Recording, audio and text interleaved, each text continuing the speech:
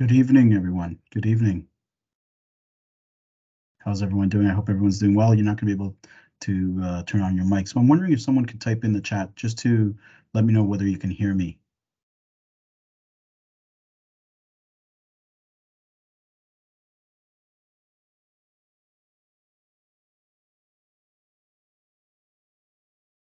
Oh, thank you so much. Thank you so much for letting me know. I'm going to wait a couple of minutes and then we're going to get started. Just maybe like a minute or so, and then we can get started. Thank you so much to everyone who's signed in. I really do appreciate people showing up.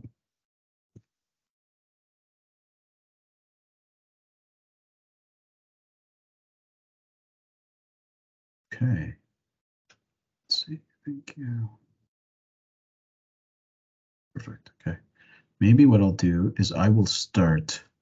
We'll get going at any point. So, hey, JP, how's it going, buddy? I'm about to start I'm going to share a presentation. Normally, I do this with one of our clinicians. Today, I didn't ask any clinician to sort of join me, so I'm on my own, and so I'm going to try and see how it works with the chat and navigating the chat and the Q&A. I will try to leave some time for us to have some questions that I can address at the end. And just one thing I want to point out with Teams webinar, when you are running the webinar, I hear a ding every time someone comes into the lobby. When I've done webinars in the past, people in the audience have told me they don't hear it. But if you ever see me stutter or like sort of pause, it's because the ding can sometimes throw me off in the middle of a thought. So I do just wanted to share that with you. I'm going to try and share something, my presentation, and see whether if you guys can see it. Okay. Give me one sec. So let's do present. Oh, I see here. Okay, I see. Okay, yeah. So I can do that. Can you again in the chat, can you let me know if you can see us slides?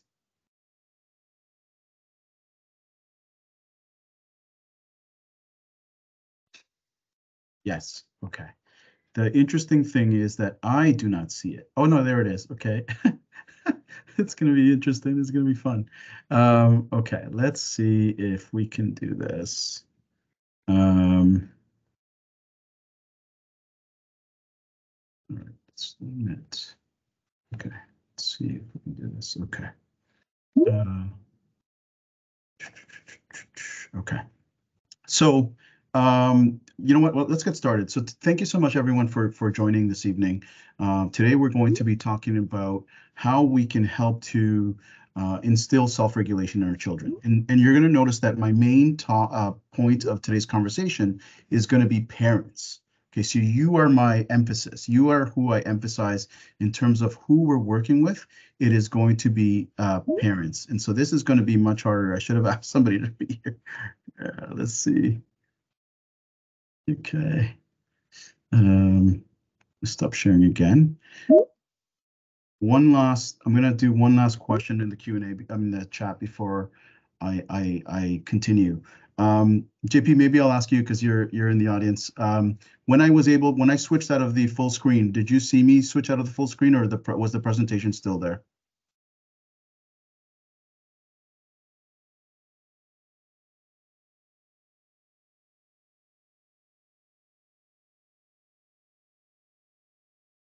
Okay.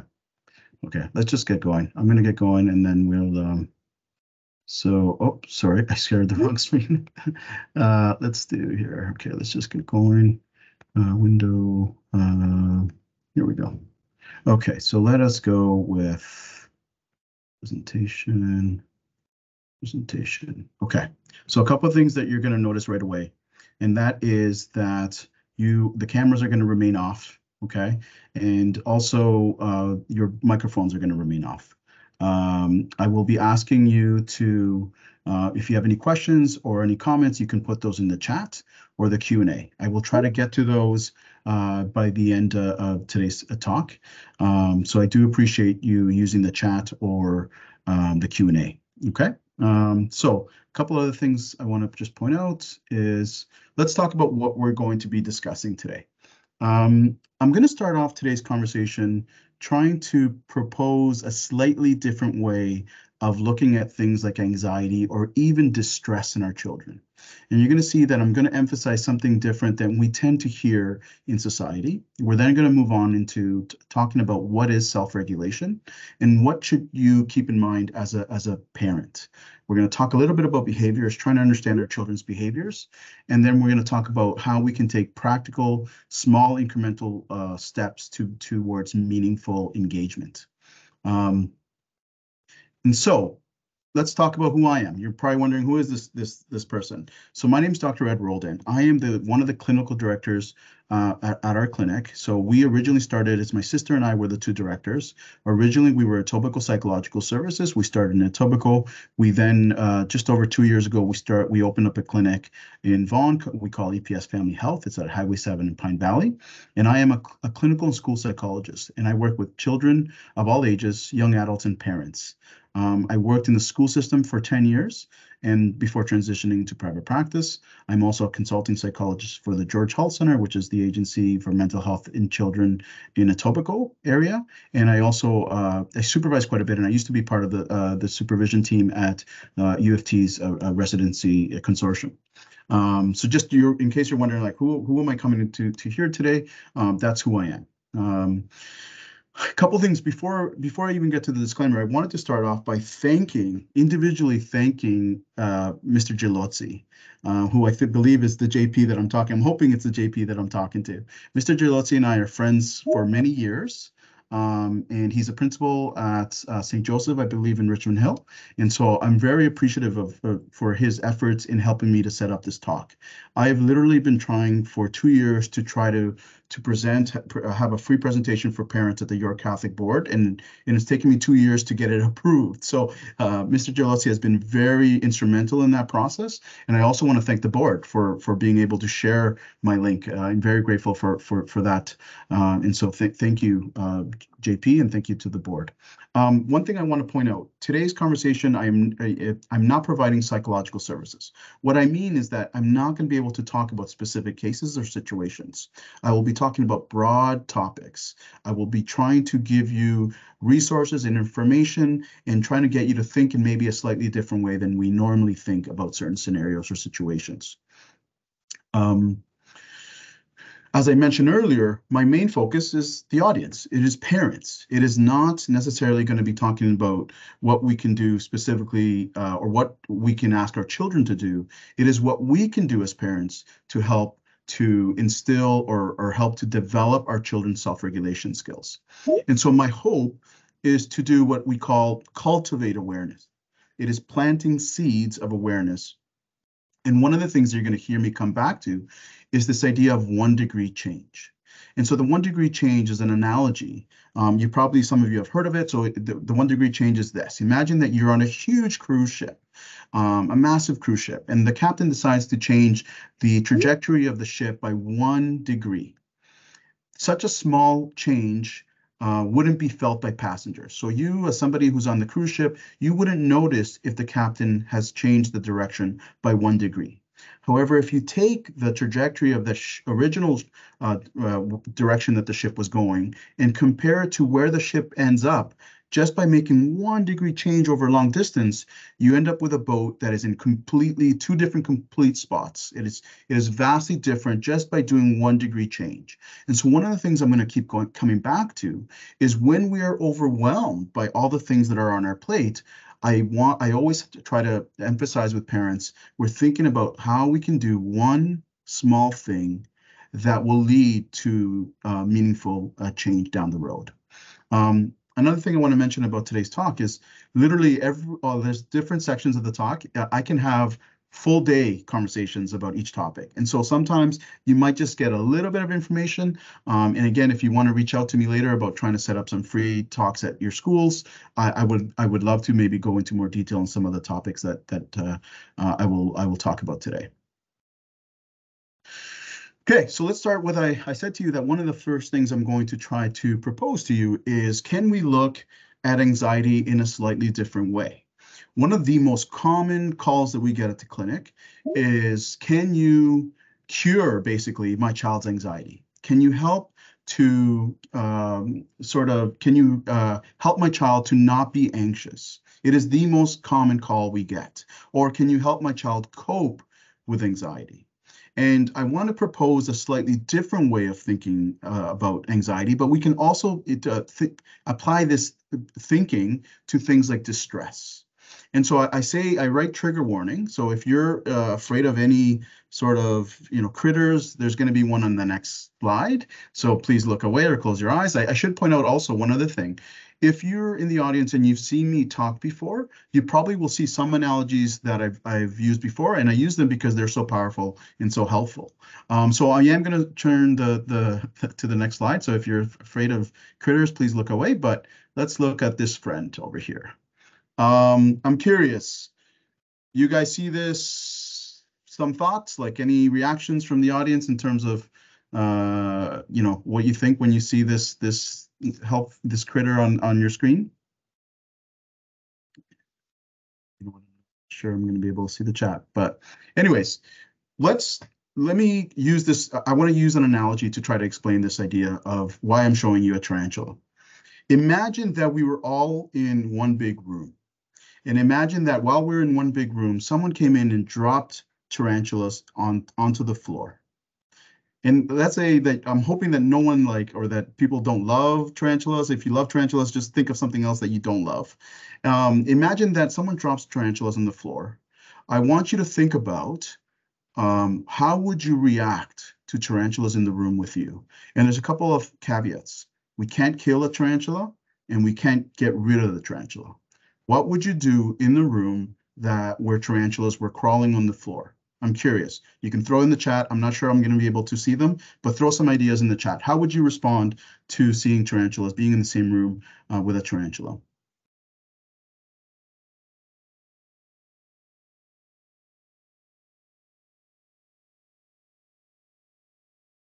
I'm going to tell you two things that happens when the tarantula is in the same room as us. First, our attention is going to be drawn to the tarantula. We're all going to be looking to make sure we know where the tarantulas are.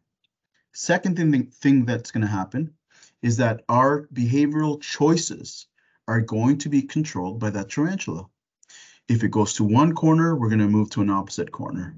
We're constantly going to be looking for where the tarantula is, shifting away from the tarantula, and we're going to forget why we were in the room. We're going to be looking for exit points, looking at the tarantula and moving away. In this example, the tarantula is much like anxiety. When we have anxiety in our lives, it takes all of our attention, all of our focus, and it starts to dictate our behavior. And so this is why I'm using this analogy, because we often treat anxiety like a tarantula. We focus on it and we look to avoid.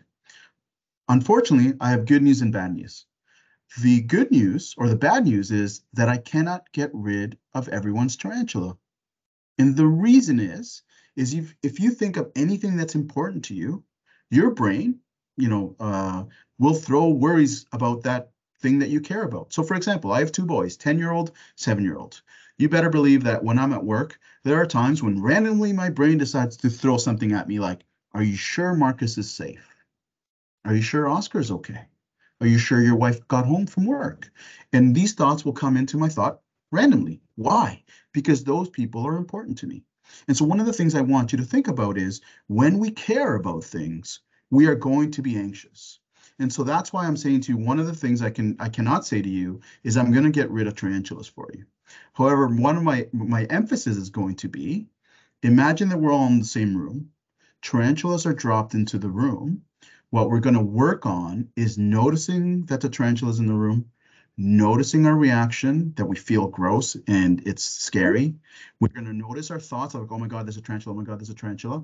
And then we're going to teach ourselves how to shift our attention to meaningful action within the room, to remember why we were in the room in the first place, so that we can engage in meaningful action, even though there are tarantulas that make us uncomfortable in the room. And so this is already one of the things I want you to think about as we go to the next slide. It's going to be one of the first seed of awareness that I'm trying to cultivate. One of the things I'm hoping to sort of start to, get you guys thinking about is, can we shift from a place of trying to solve or get rid of anxiety or distress, because inadvertently what we're doing is getting in the way of resilience building. And so I want you to think about that. So if we care about things, we're going to be worried about them at times. How can we engage in meaningful behavioral engagement, even though there might be tarantulas in the room with us? And we're going to talk about that a little bit today. Shifting now to self-regulation, which is the main topic of today's conversation, and I hope it's, as you heard earlier, today I'm going to be talking to you as parents. How do we help our children to develop self-regulation? So self-regulation basically refers to the ability to manage one's thoughts, emotions, and behaviors to achieve personal goals and adapt to different situations. There's going to be skills within self-regulation. Everything from managing impulses, right? So how do we delay gratification, for example? How do we regulate our emotions? And can we set goals? Can we monitor our progress? And can we adapt and be flexible given different scenarios? Okay, so those are all going to be part of self-regulation. But before we get there, let's look at some examples of what self-regulation might look like. And I think this is really important because sometimes not thinking about the developmental stage of your child can be the reason why you think there may be issues or concerns.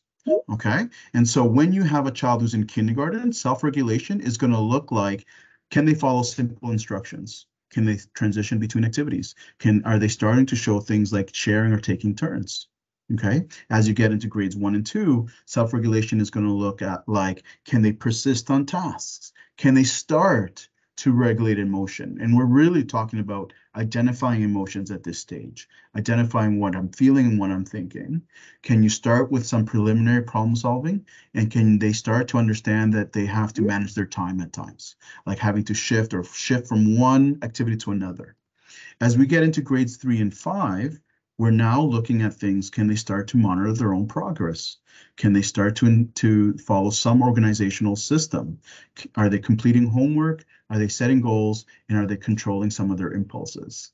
And then as we get to grade 6 and 8, we're getting into time management, critical thinking, study skills. Can they evaluate their progress? Can they start to develop? And this can happen earlier, but we're really working on empathy and social skills as well as we get into grade 6 and 8. So what are some things that we can do to help develop self-regulation in our children? Well, one of the first things I'm going to talk to you guys tonight is this. And it's funny because people sometimes don't get this concept, but all behavior makes sense within the context in which it occurs. I'm going to repeat it. All behavior makes sense within the context in which it occurs. I say this to you because oftentimes we might be perplexed by our child's behavior. We might not understand why a child is behaving a certain way. And to me, what that tells us is that we don't know the full context. We don't actually know what was driving the behavior that the child displayed. And the reason is this, is because behavior is often done to meet a need. When a child engages in certain behavior, they're trying to get a need met.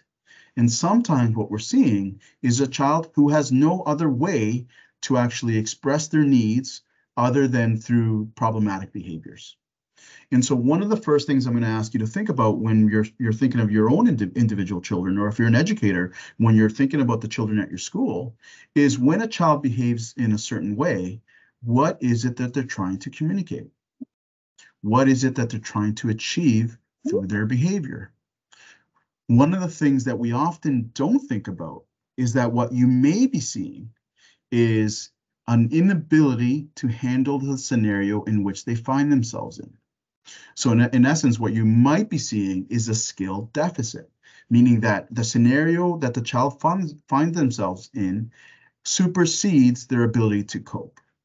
And so sometimes when we think that children are being purposeful, like he's choosing to misbehave, he's choosing to not follow instructions, he's choosing to throw his toy at his sister, in reality is actually telling you that that child cannot handle whatever frustration, disappointment, embarrassment, shame that might be coming up in response to the scenario. And so in order to hammer that concept, I'm going to jump right down to the $5 million analogy. Again, unfortunately, I can't see the chat, but I'm going to pose a question. And again, maybe you can raise hands or you could respond in the chat. I'm curious, if I said to you that EPS has won all this money from the government, and we have $5 million to give to any family, $5 million. I'm curious, how many of you would be interested in getting the $5 million? I'm going to wait. I'm going to pretend that I can see the chat or the responses. But just how many of you would want $5 million? No real strings attached. Think about it. I imagine that some of you are like, yeah, 100%. Now, what if I said to you, okay, I have $5 million. You've been selected as a potential person to get the $5 million. The only thing you need to do to get the $5 million is I want you to learn, for me, it might be something like to learn Japanese by Monday. I want you to think of a language that is not linked to any language that you know, and that's what you would have to learn by Monday. So imagine someone said to me, Ed, we're gonna give you $5 million if you can learn Japanese fluently, write it, read it by Monday. Come Monday, I go pick up, the $5 million. I show up, and let's say they give me a test to see how I speak Japanese. Guess what's going to happen? I'm not going to get my $5 million. And someone might say to me, well, I guess you weren't motivated, huh? You didn't really want that $5 million. You didn't try hard enough. And yet the reality is that the ask was too high. So think about that. Sometimes we need to think about whether we're expecting something from our children that goes beyond their capacity to handle. They might not have the skill to do what you're asking of them. And so I use that analogy for us to think a little bit about when you see a behavior that keeps happening, we might need to think about how we teach the skill that might be missing. If they're having big emotions, how do we start doing emotion regulation? If they have trouble using their words properly, how do we start working on communication?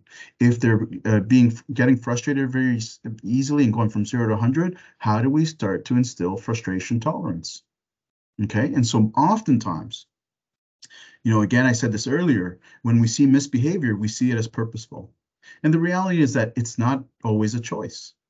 Therefore, punishing a behavior may not help to reduce a problem, right? If someone said to me, you didn't get your $5 million for you didn't work hard enough to learn Japanese by Monday, and they give me a punishment, and then they give me a second chance to learn another language now in 3 days, the punishment isn't all of a sudden going to make me work hard enough to learn that language.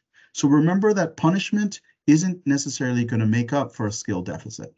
And so one thing that's important, I'll pause here a little bit to say one other thing. One of the best ways to notice if a consequence is helpful is whether it changes behavior. If you find yourself giving the same punishment and the same consequence, and it's not changing behavior, then either you're not using a punishment that matters enough for the child, or realistically, you're trying to punish away a skill deficit. Okay, so I want you to just think about that a little bit.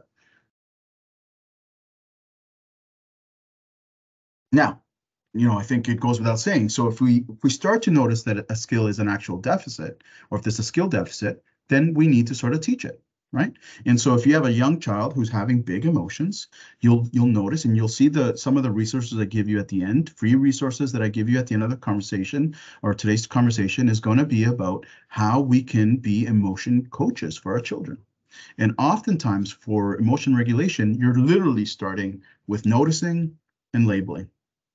Hey, I can tell you're angry. I can really tell you're angry. I can tell because you're making that face and you're getting all tense and your fists are all balled up. I can see you're angry. So what have I done there? I've worked on my child to notice what I'm seeing. I'm telling them what I see, and I'm labeling it for them. I think you look angry. And what I am doing is I am scaffolding so that later on the child is starting to listen to the language I'm providing, so that they can start to incorporate it into their own vocabulary. Okay. One of the other things that's going to come up in our, that I will emphasize is we are the best teachers for how our children act, right?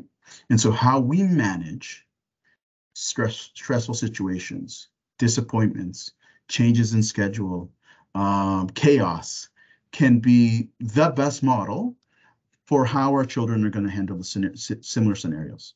Okay. Um, and so you'll see that at a certain point, when we're talking about self-regulation, we have to remember that for younger children, self-regulation actually refers to co-regulation. With younger children, you have a child in kindergarten who's upset, we're labeling it, and then we're giving hugs and saying, yeah, you're upset and you're angry. You know, why don't we come sit with daddy and we'll sort of take some deep breaths together and we'll work on it together. So we're co-regulating. We're helping our children by modeling and by helping them and guiding and scaffolding to be able to start to instill skills. The other thing that you're going to notice is we're going to talk about, you know, again, some of the resources that I give you is about validating. Validating emotions, and you'll hear me say this over and over, I'll say this later on, when we teach validation to parents, which can be very challenging at times, and people can find it a little bit confusing, when we're validating, what we're saying is, how do we help parents to say yes to emotional responses, but not necessarily yes to behavioral outcomes? So, for example, if my son were to throw something at his younger brother, I would never validate and say it's okay that he threw something at his brother, but I would validate the anger and frustration. So I might say something like, "Hey, bud, I can tell you're annoyed and frustrated because your brother's always on your case, and because he's always getting into your business, and because he doesn't stop. I get that, and so I'm validating that. I understand that. I get frustrated too at times, and." We're not allowed to throw anything at each other. And so this is the consequence. So we're validating the emotion, saying yes to the emotion, but not necessarily saying yes to the behavior. And we can still provide consequences and sort of, give those results to the child, even though we're validating the emotion. The other thing I just put in as a last point here is that when you think about things like frustration tolerance or even patience, we're living in a society where kids are used to getting things like this, right?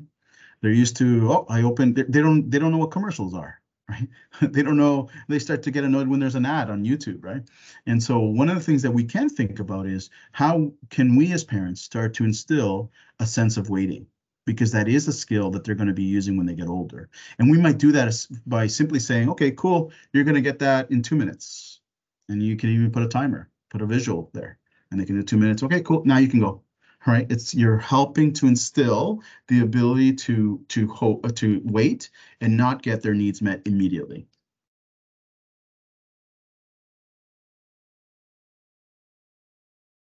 A couple of things I just want to do to validate you as parents, because I think it's important. When I work with parents, one of the very first things I do at the beginning of our sessions is I really try to explain that whenever I try to work with parents, it comes from a place of compassion and understanding. And the reason is this. You better believe that even though, so my wife is a kindergarten teacher, actually in the board, in the New York Catholic board. She's a kindergarten teacher. Patience till the day, it's amazing patience. I'm mostly a child psychologist. You better believe that both of us, no matter the skill sets that we have, make mistakes. There will be times where we are going to fail, so to speak, in a scenario or in a situation. Okay, so I say that because it is important when you are looking at your parenting that we're not doing it from a lens of criticism and saying that you should do better. It is about like, what can we take from these scenarios and what can we adjust 1 degree change so that we improve outcomes. And I say that to you because one of the things that I wanted to mention is that if you start to notice that your child does have a skill deficit, that doesn't make it not annoying. It could still be annoying. You could still feel frustrated as a parent when you start to realize, oh my God, they can't handle that. They don't know how to do that. There might be some understanding, but you're human. You can also be a little bit annoyed or frustrated. In those moments, we still want to think about modeling self-regulation. We want to still validate emotions, even though we might be frustrated, and we want to acknowledge any pro-social things they're doing. I really like how you ask for help. I liked how you try to remove yourself from the scenario. So we are trying to be specific with our praise for the things that your child did well. Okay. So seed number 2. When we start to think about the why behind our children's behavior, it can help us to understand how we're going to respond. And so in some ways, we're doing validation. I understand why you feel frustrated, angry, whatever it is. And you also know that you can't do these things, and these are the consequences. And all of this is to try to develop a more mindful approach to our parenting. You hear the word mindfulness all the time. When I talk about mindful parenting, I'm not talking about like sitting there and looking at the clouds. What I'm talking about when I mention mindful parenting is if I can stop you in any given moment and I pause and I get you to pause and I tap you on the shoulder and I ask you, what is behind your choice right now as a parent? What is driving your decision making right now in this moment? Can you start to listen to what it is that's driving your decisions? Because oftentimes, what we're really responding to is our own internal discomfort. So if you see your child in distress and you're looking to save, really, you're saving them because you can't stand seeing them in discomfort. Or sometimes we might be giving consequences because we're frustrated or annoyed. And so if we're able to start to develop, and again, it's not about perfection. You might only be able to do this 1 out of 10 times. But if you can stop at any, 1 out of 10 times to notice and say, why am I about to give this consequence? Or why am I about to act this way as a parent? I'm hoping that by engaging in 1 degree change, we might start to notice small things that we can do in those scenarios.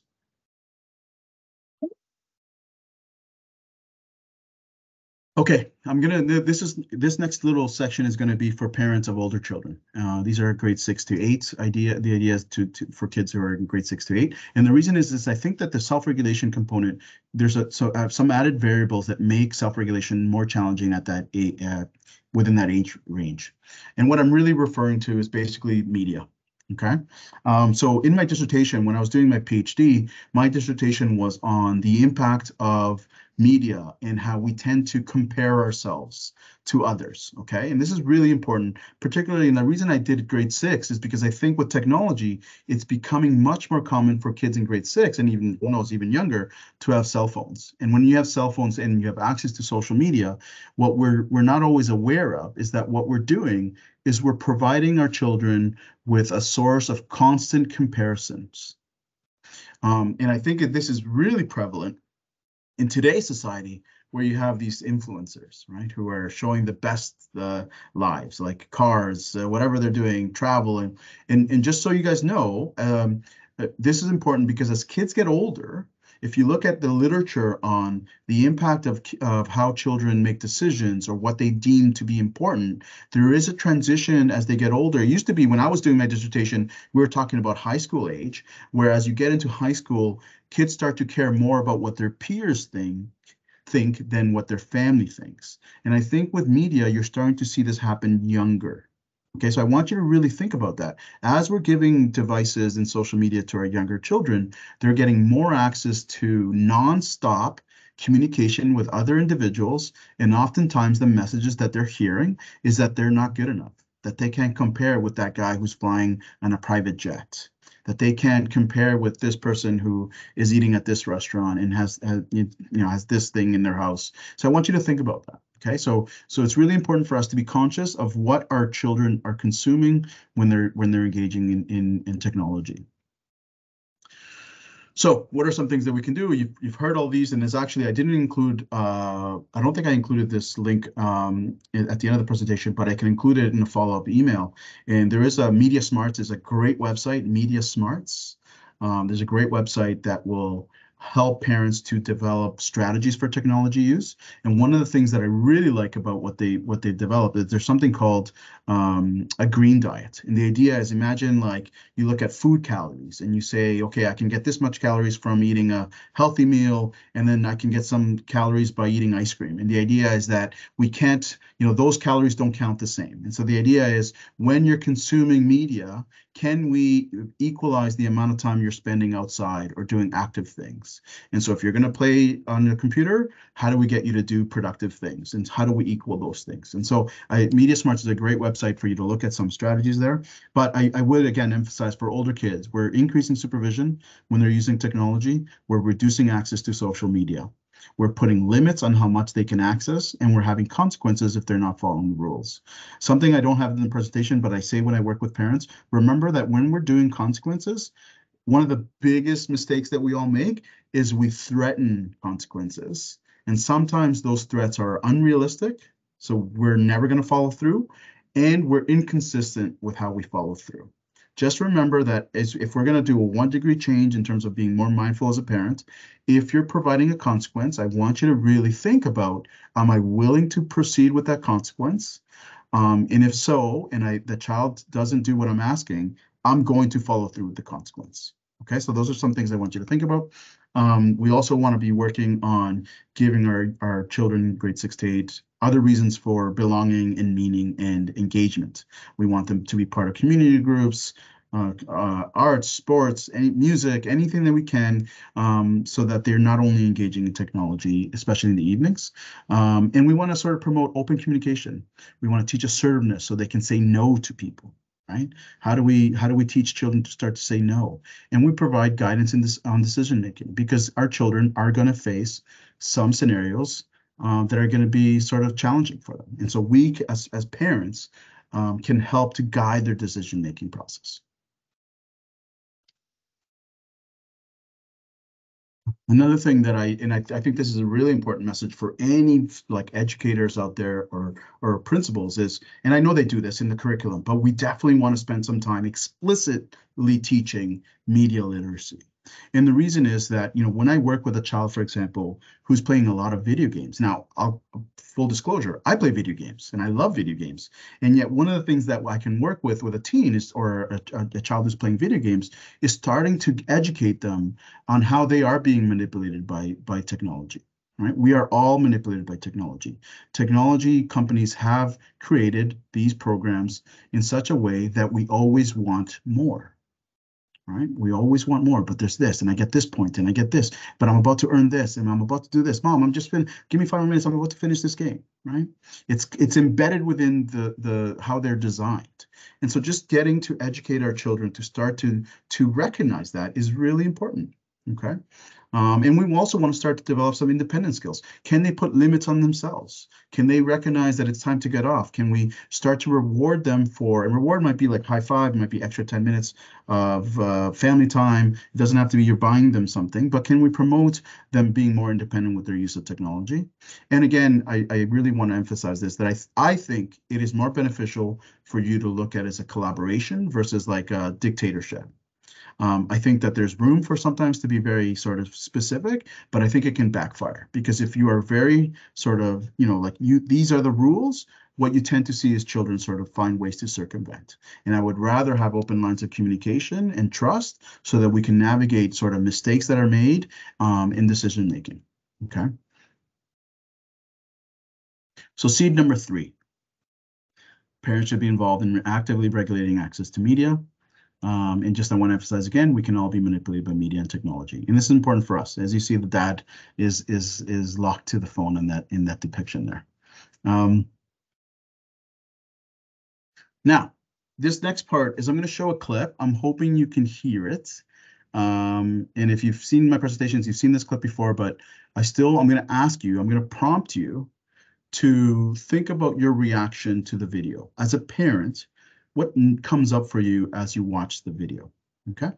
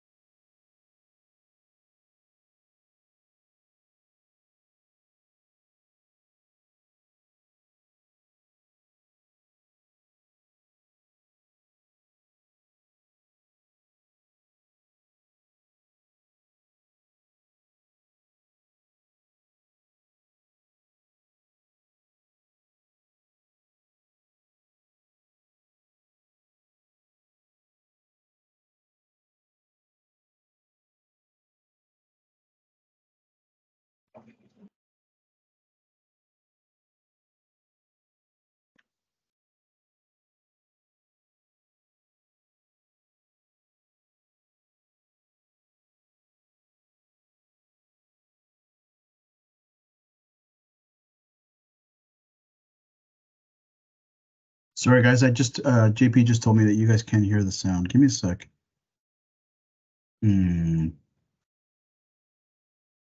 So out of curiosity, just at the chat, can no one can hear the chat, the video? No volume. Okay. Let me see if I could share it through. Give me 1 sec. I'm going to see. Give me 1 sec, guys. Bear with me, okay? Let me see if there's something I can do. What can I do? Give me 1 sec. You know what I'll do? I'm going to stop sharing. Give me 1 sec. Let me stop sharing. Okay. Right now, what are you seeing? Are you just seeing me? Out of curiosity? No more slides. Okay. I'll just describe the video. In the video, the young boy falls down. And as he falls down, he starts to scream for his mama. He says, "Mama, mama." And if you notice, she looks to move forward and try to help him. And instead of helping him, she lets him navigate his environment. And what the video shows is he starts to hear all the sounds around him. So the pot, the horses in the outside, the fire burning, and you see him start to explore his environment. So I apologize you couldn't see the video. I'm curious, even without a video, did anyone have a reaction of seeing him on the ground and start to walk around and go to the fire? Any reactions? I've started sharing. I can see the chat. Any reactions?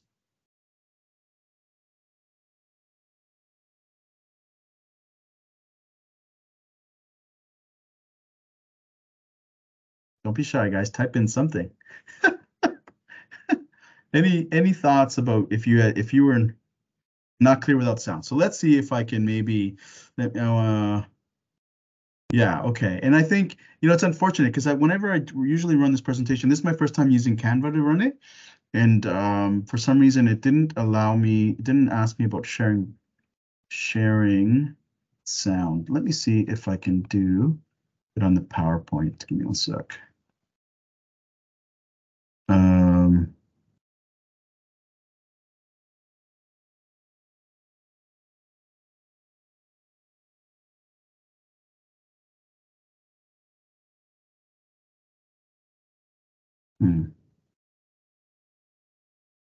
It's unfortunate you can't see the video.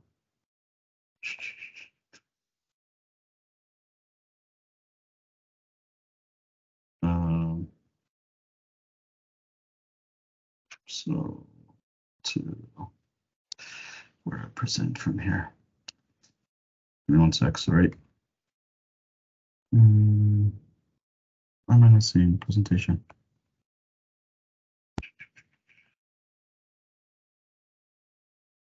Okay. Want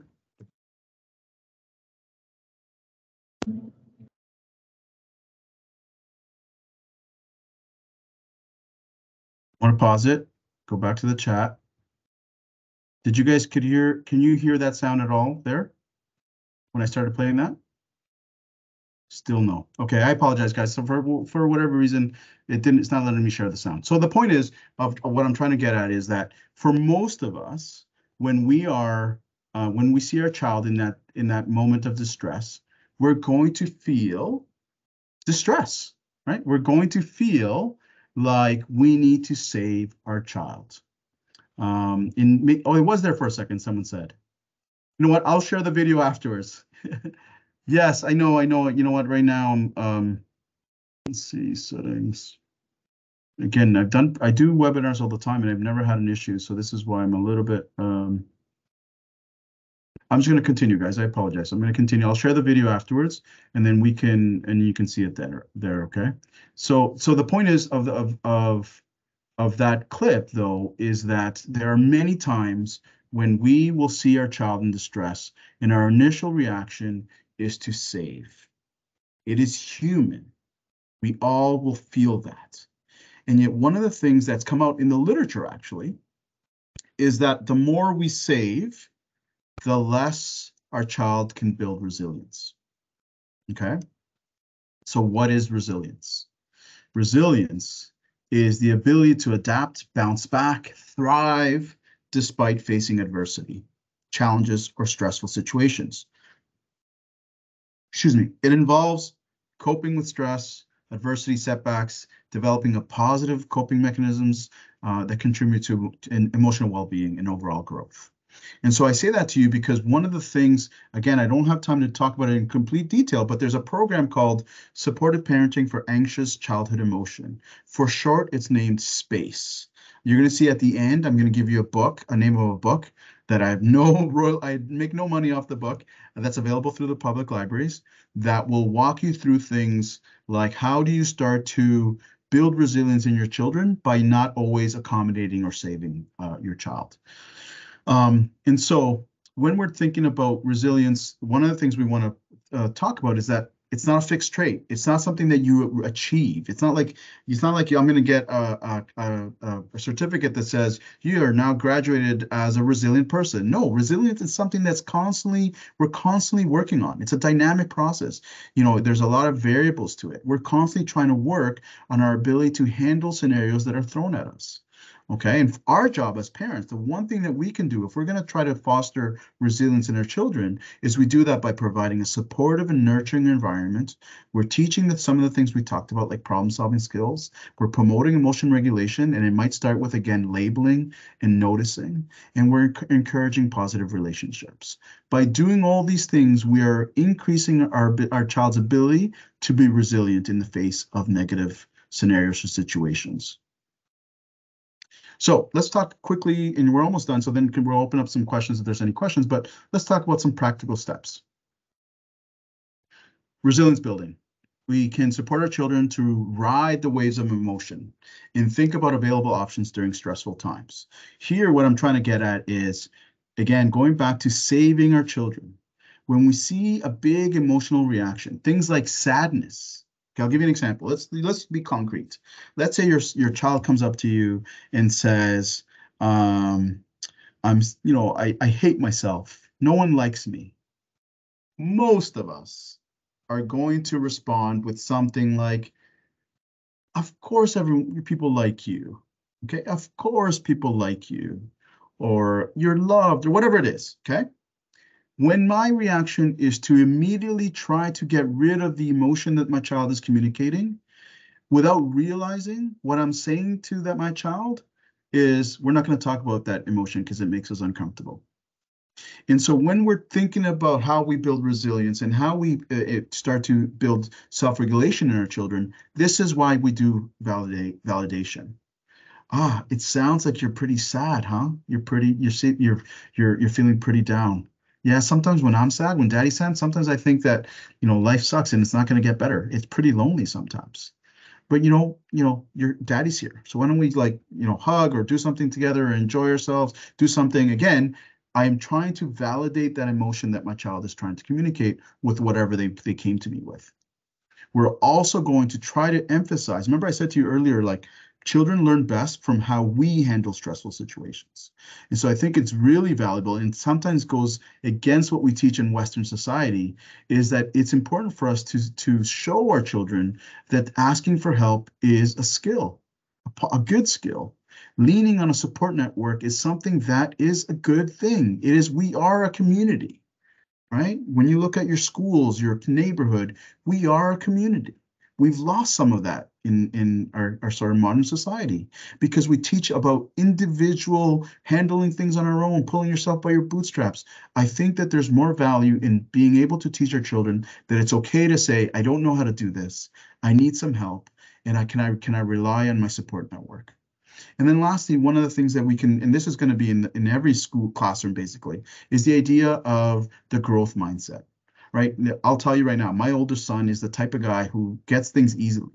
However, when he faces something challenging, he's ready to give up, right? It's the worst thing. I'm the worst thing. I can never get this. And so one of the things we're working on with him is a growth mindset or a developmental mindset. The idea of the not yet principle. Yeah, you can't do that. Not yet anyways. Right? Trying to promote this idea that failure is part of progress.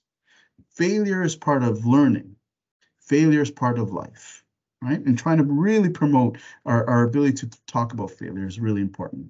When we do these steps, what we're doing is we're cultivating a sense of self-worth and confidence in our children. Okay, someone's joining now. Okay. So finally, let's going back to some of the things I said to you. One of the things I'm hoping to emphasize is that we cannot save our children from all difficult experiences and failures. Okay, and this is again going back to this idea of the SPACE program, supportive parenting for anxious childhood emotions. The more we accommodate, the more we do things like, I'll give you an example of what we see at the clinic. Let's say a child is scared to vomit. I've seen families who won't use the word vomit, who won't go to a specific room in the household because that's where the child vomited. They will avoid a restaurant or restaurants in general because last time the child got food poisoning. And so as we do those steps, yeah, in some ways we're saving our child, we're helping them feel better. But on the other hand, what we're telling them is, yes, the world is so dangerous that there's no point in trying to step out of your discomfort. Right. And so I really like the SPACE program, and it's been around for 10 years. And, when I heard about it, and I was actually one of the first trained in the province because there was starting to be literature on it. Again, it is such a beautiful program. I will give you the name of a book that will walk you through some of the steps. It's a really nice concept to start thinking about. How can I start removing some safety nets that I put in place for my child so that they can start to recognize that they're resilient and capable? And this last step, this last point is something that I tell, I supervise young clinicians many of them. And one of the things I try to teach with them, and I say this to parents too, is silence can be golden. Now, I know what you guys are saying, like, yeah, definitely silence can be golden. It's hard to find me time, but that's not what I mean. What I mean is this: if you are ever faced with a scenario where your child is presenting something to you and your initial thought is, oh my God, I don't know how to respond. Or you say to yourself, oh my God, I don't know what the right answer is. I would rather you stay quiet. Empathize, listen, and connect. You don't have to have every answer. Oh my God, thank you so much for sharing. I'm not sure what to tell you, but thank you, and I'm so sorry you're going through that. Tell me what's going on and what can I do to help? Or is there anything I can do to help? We're not trying to solve their distress and trying to make it go away. So if you can start to instill 1 degree change of, okay, this is a moment where I'm not sure what to say, I'm going to empathize, listen, and connect, then you're making valuable change in helping to develop self-regulation. And so as we work on making our child feel understood and heard, we are, especially when they're distressed, we are helping them to develop resilience. Remember I said to you earlier at the beginning, helping your child feel understood and heard doesn't mean you have to agree with what they've done. There can still be no, you're not allowed to do that part of this in this equation. Okay, and we want to model and emphasize a sense of confidence in your child's ability to handle what comes their way. So for example, in that example, when I start to, let's say I was starting to remove the safety nets for that family who can't go to specific restaurants because the child has vomited, and we're getting to the place where we're going to start to go to a restaurant, we would say something like, Johnny, today's the night we're going to go to a restaurant, and we're doing this because we know you can handle it. And so what we're doing is we're emphasize our confidence in our child to handle that scenario. And then the last thing is I want you to think about is we always want to celebrate effort over results. And I don't mean like giving everyone a participation trophy. What I mean is when your child is facing something that is challenging, if we can get them to dip their toe, I'm celebrating that. Because dipping your toe when it's something that's scary can be the hardest, but also the most powerful step that you can take. And so we are going to celebrate effort and trying to step out of your comfort zone. So number 4, seed number 4, going back to the concept of a 1 degree change. I really want you to think about what is something that we can start doing today that's going to cause meaningful change? I'll give you a scenario, and if I always give this example, but I love it. Let's say, for example, I've been working late nights and I feel disconnected from my boys. And I'll be quick, guys. I apologize. I know looking at the time, but let's say I feel disconnected from my boys, and I say to myself, you know what? I need to connect with my boys. And let's say that Monday comes around and I say to myself, today is the day I'm going to start connecting with my children. And imagine that I get home, I take my cell phone, I put it on the kitchen island, I sit down on the couch, and I call my youngest, Oscar, and I say, Oscar, come over here, buddy. And he comes over to me, and I look him in the eye, and I say, hey, buddy, tell me what happened today. What you do? And I spend a minute asking him about his day. Okay. In that moment, the phone is gone. Nothing exists but my son. Let's say I spend a minute talking to him, and I say, all right, that sounds exciting. I give him a little hug, I give him a kiss, and he leaves. Okay.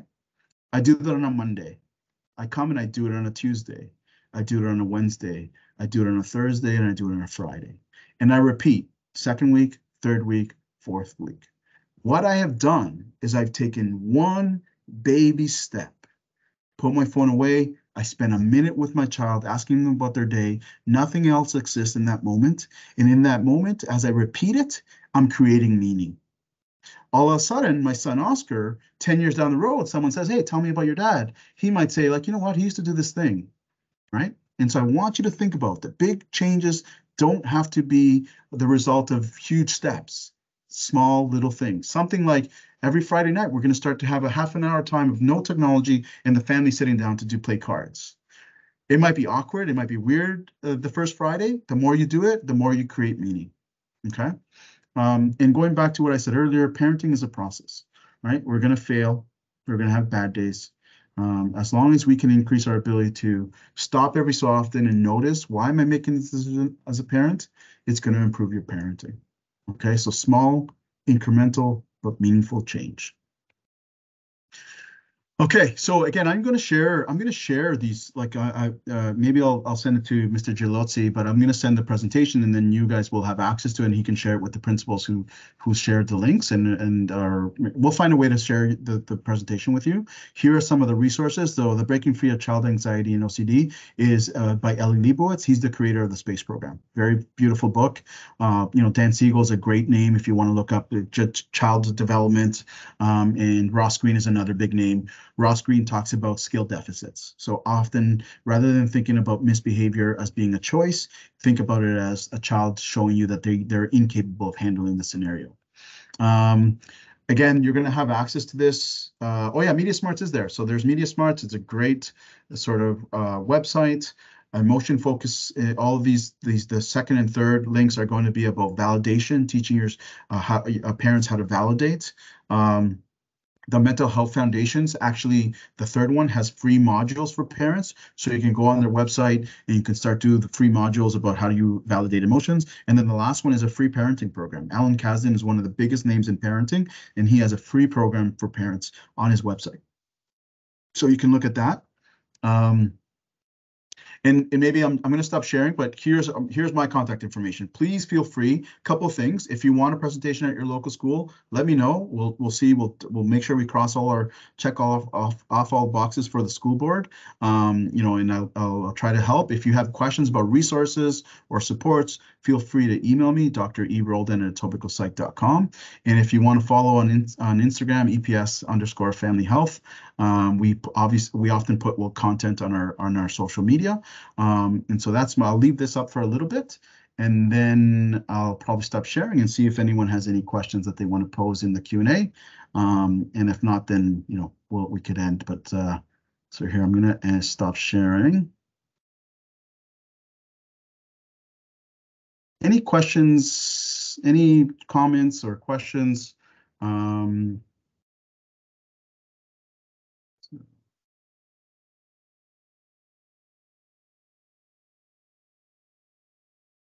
Thank you. I appreciate you. Any comments or questions or anything else you guys want to say?